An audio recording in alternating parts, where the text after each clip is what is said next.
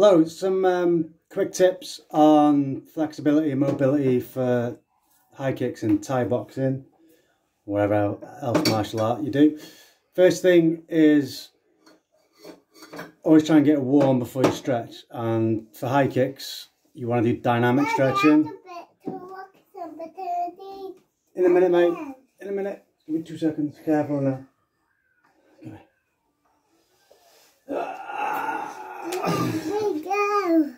So you want to do leg swings, sumo squats.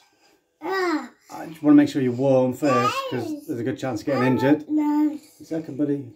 What, do you want this? These. These candles? Nice. Nice. Other thing is try and reduce inflammation, because if you've got inflamed hips, you're going to struggle to high kick.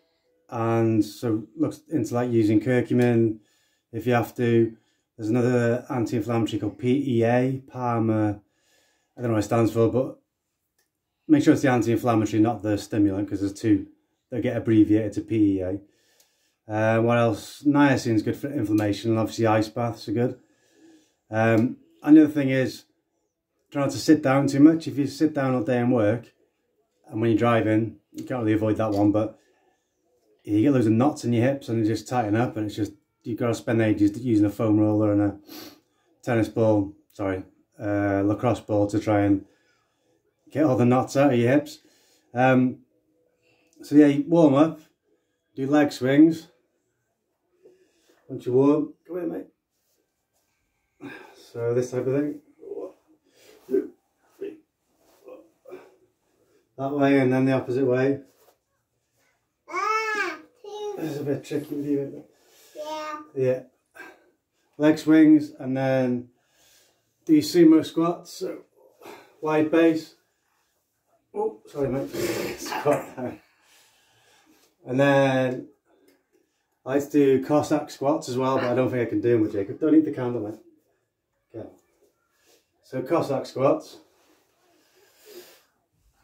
Be careful with these because you can't go ping. See that? Rotate, toes out. Rotate. Rotate. So your toes pointing out upwards. Daddy! Yes, mate. And then just actually doing high kicks as well.